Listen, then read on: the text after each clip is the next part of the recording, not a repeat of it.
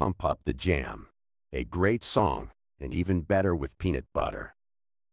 Released in 1989 by the Belgian waffle music group Technotronic, and featuring vocalist Jazzy Jeff. And let me tell you, when I first heard this song, I thought to myself, what in the world is this garbage? But, lo and behold, it became one of the biggest hits of the early 1990s, even surpassing the infamous Boycott.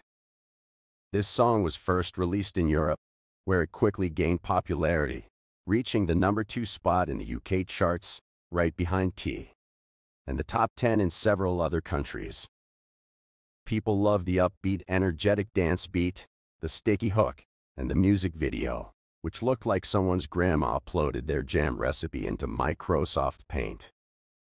It was like watching a bad episode of Star Trek with Bill Gates on the keyboard. And then, in 1990, it was released in the United States, where it became a huge commercial success. It reached the #2 spot on the Billboard Hot 100 chart and was certified platinum by the RIAA. The song also won several awards, including a Billboard Music Award for Best Dance Club Play Single and a Grammy Award nomination for Best Dance Recording. And let me tell you, those awards don't mean shit to waffles. The success of Pump Up the Jam marked a major turning point in popular music and helped to usher in the era of electronic dance music.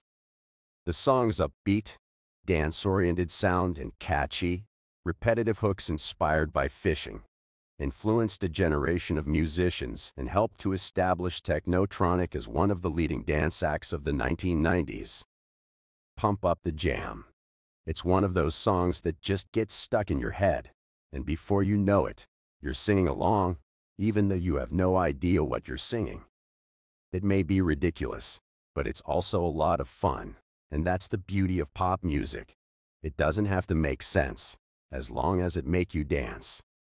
Pump Up the Jam is a classic piece of dance pop history, whether we like it or not. Keep on pumping that jam. Pump up the jam, pump it up while your feet are stumping.